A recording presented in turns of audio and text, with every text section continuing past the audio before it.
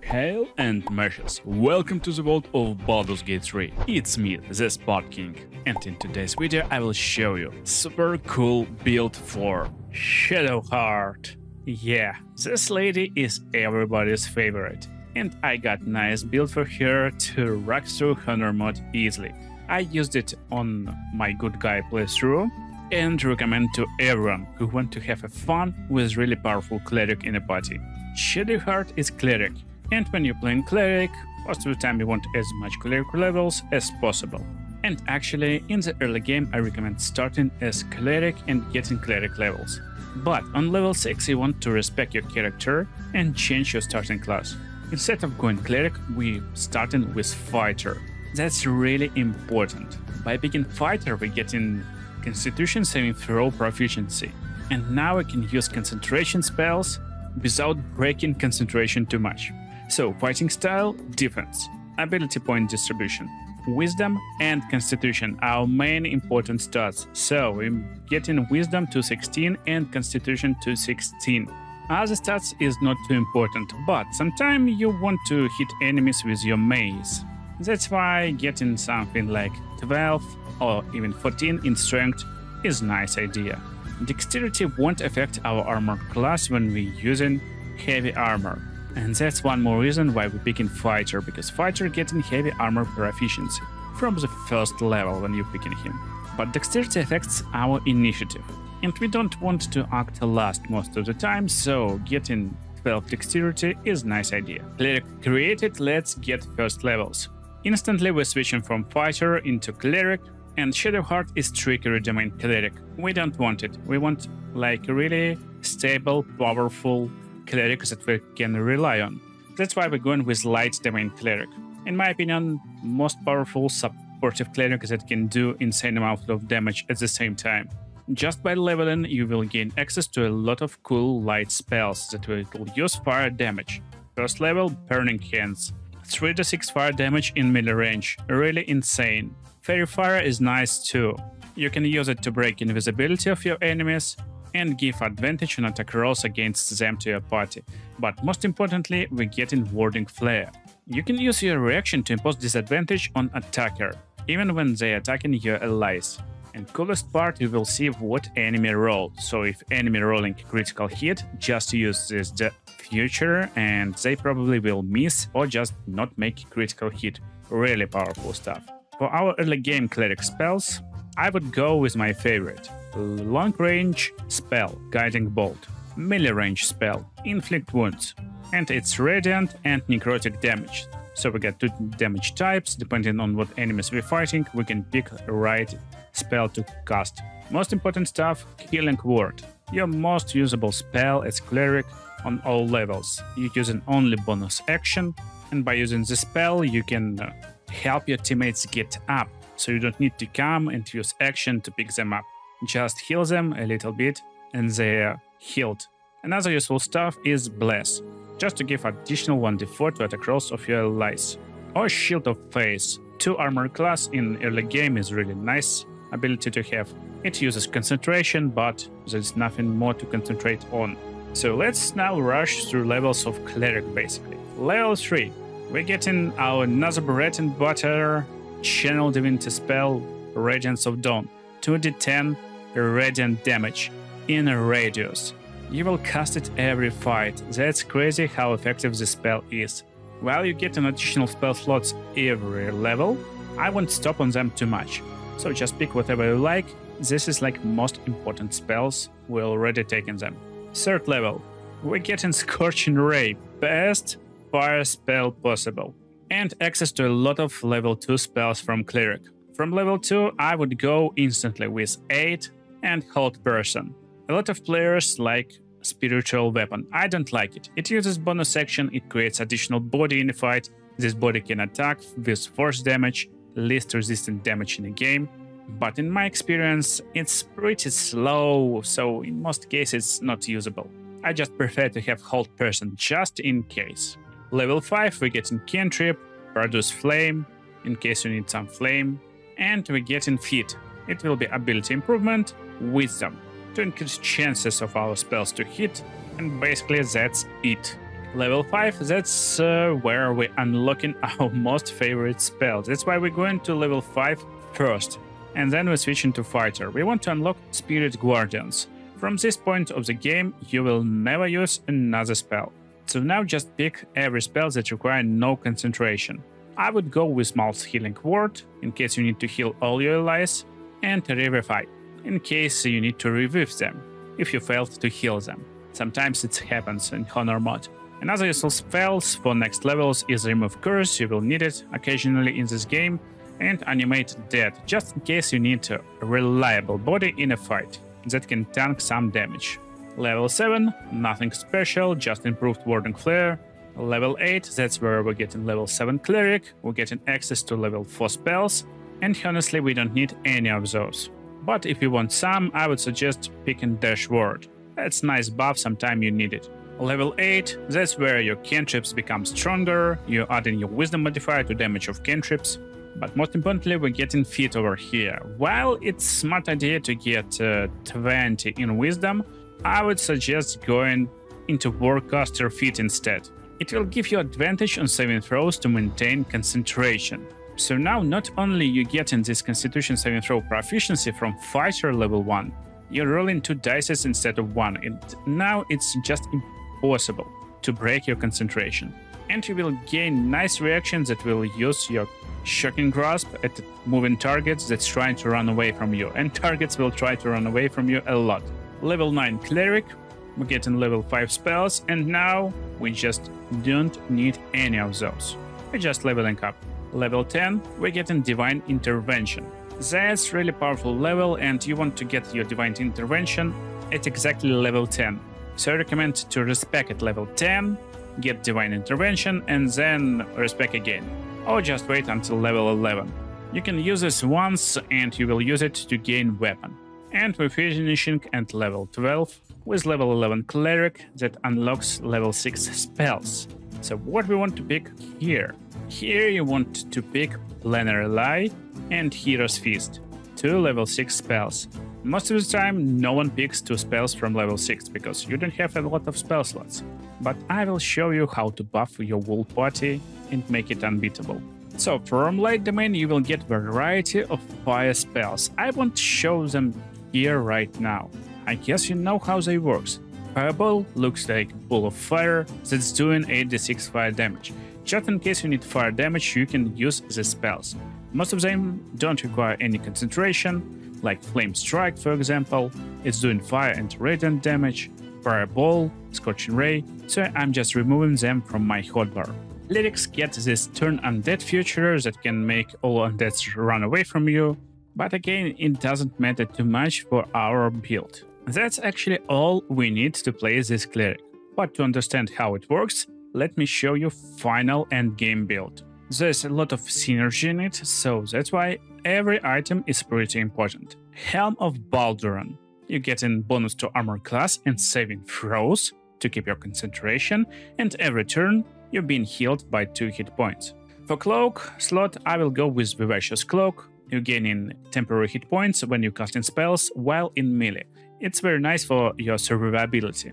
Now for armor slot. There's 2 armors that I recommend. In early game, from Act 2 you can get this Dwarven Splint Mail, really powerful stuff. It's heavy armor with 19 armor class and +2 to Constitution. Constitution affects our concentration, so no brainer. And additionally we'll have more hit points. But in the late end game, I would suggest Armor of Persistence. All incoming damage is reduced by 2, and additionally you gain in Resistance and Blade Ward. Resistance adding +1d4 to your saving throws, again to keep your concentration, and Blade Ward you get in resistance to bludgeoning, piercing and slashing damage, to all basic damage types, non-magical damage types. And this will halve all damage you take. Super powerful endgame armor. For our glove slot, it will be Reviving Hands. When you heal creature, it gains effect of Blade Ward, so same effect, resistance to bludgeoning, piercing and slashing damage. And if you revive creature, it gains effect of Dash Ward. So next time someone kills this entity, it will be revived automatically to 1 hit point, and you will gain a free Revivify spell, basically once per long rest. So in case someone of your party dies, you cast this spell, it uses no spell slot, and it will automatically cast level 4 spell on your ally. Very powerful stuff. For boot slot, it doesn't matter too much. I like something like Disintegrating Nightwalkers that gives you Misty Step. Nice for mobility, for like low mobility cleric. For bow slot, just use any bow that give you maybe advantage to your initiative. There's one bow that gives +1 initiative in early game, and this is Act 3 bow with +3 to initiative. Again, you don't want to act last in most battles. But bow slot is not so important as your Jewelry. Amulet of Devote, very powerful amulet, gives +2 to spell save DC. It will be harder for enemies to resist your spells and save from your spells. And you can use additional Channel Divinity charge. Channel Divinity is your Radiance of Dawn spell, so it will be 2d10 plus 12 radiant damage. In a really large radius, as you can see. Crazily large radius. Another amulet that you want for this build is Spellcrack's Amulet. This will give you restoration of any chosen spell slot. For second ring slot, in early game just pick any saving ring, like Ring of Mind Shielding, just to have advantage, to not be charmed, slept, or other bad conditions. But in the end game you want Ring of Regeneration. Again, at the beginning of your turn, it will heal you for 1d4 hit points. You can get it early in Act 3, and it will help you doing same job as Helm of Balduran, because it's super late game helmet. It will heal you every turn, basically. And a ring that you can get from the first minutes of the game, Whispering Promise. When you heal creature, it gains 1d4 bonus to attack rolls. Basically, it's getting Bless. And saving throws for 2 turns. So, again, it's getting Bless for free when someone is healed. And with this combination, as you can see, you're being healed every turn, so you're getting this additional 1d4 to saving throws each turn. Now our weapon and shield. So for shield, I like Svar's Sledboard. It's giving you Force Conduit each turn, which will block some damage. And for our weapon, it will, of course, Blood of Lathander, super powerful cleric mace. Once per long rest, when you die, you're regaining hit points instead and hitting all your allies around.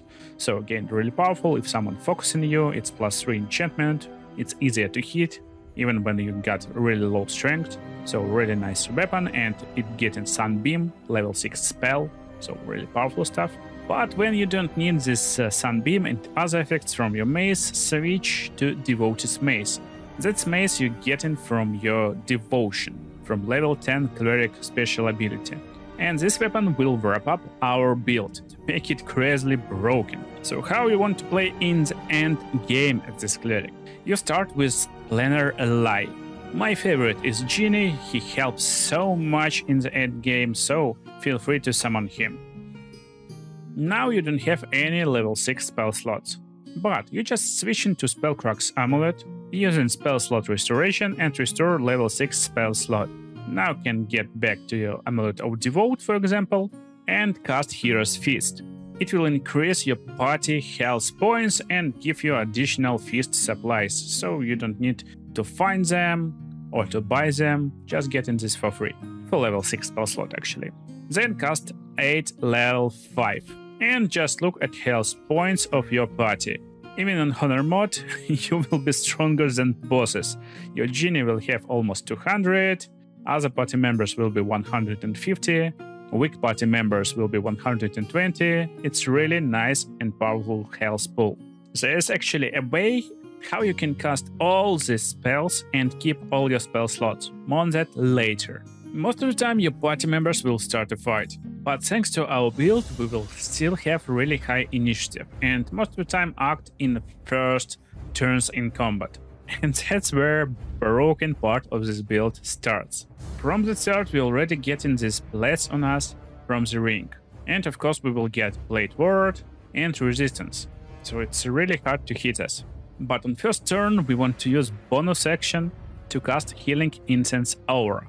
This will heal 1d4 to all nearby teammates, and make sure to stay nearby on the first turn. Depending on where enemies is located, you can try one of the two things. You can be like full support and get your concentration on something like Hold Person or Fairy Fire. It's already pretty hard to resist your hold person, and it's only level 2 spell slot. When you succeed, every ally attack will be critical hit for really big damage numbers. And when someone attacks your teammates, you will be offered to use improved warding there to make enemy attack with disadvantage. Use it especially if they're rolling for critical hit, and you can hover your mouse to see exact rolls. So if they need 16 to hit, they get in 10 bonus, really high bonus, so maybe it's not worth to react when it's not critical hit. Do not react. But when enemies don't have really high bonuses, you can always use it to improve disadvantage on the attack, and probably they will miss, so that's nice idea to do.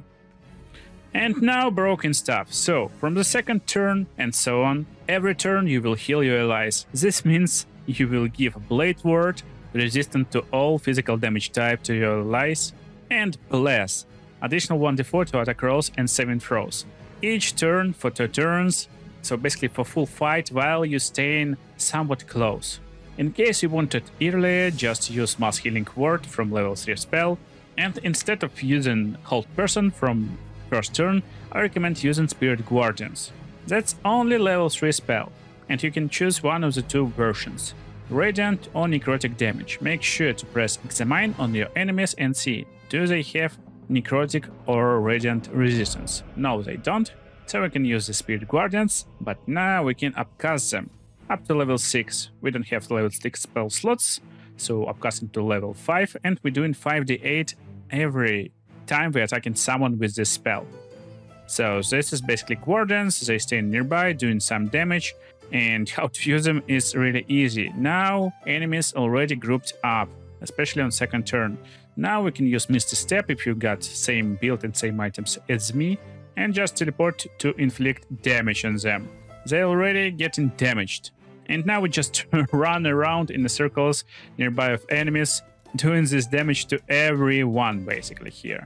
Try to stay close to your enemies, because when they will try to run away, they will probably provoke opportunity attack, and you can use your Shocking Grasp. With Genie, just use Shifting Sands, it's same as Misty Step, and your main idea with your summon to group enemies, so just position yourself and use Thunder Wave to pull enemies closer to your cleric, and of course do some damage at the same time. And then comes coolest part, if enemies still surviving. When Spirit Guardians active, you can use your bonus action to heal your teammates, yourself, give Blade Ward, Bless and other stuff with bonus action just in case you need. But coolest part, now you can do damage with Spirit Guardians just by running around. Just come close to your enemies and this will damage them. As you can see, everyone is damaged. To save movement speed, I recommend using Jump with bonus action, in case you don't need this bonus action for other stuff. And as you can see, it's really hard to hit you. Everyone just missed. Yeah, we got 24 AC, it's really hard to hit us. And basically just jump to next enemies and do even more damage.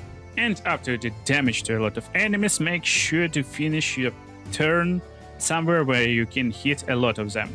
And just use your Channel Divinity Radiance of Dawn for additional 2d10 plus 12 damage. Basically every turn we're doing to all nearby enemies 5d8 and 2d10 plus 12 damage. That's insane amount of damage for supportive class, while keeping our HP as high as possible, giving Bless, Blade Ward to our teammates, having really high health points. That's really insane and super powerful cleric. I hope you enjoyed this build and it will help you beat Honor Mod easily. See you in the next videos, guys.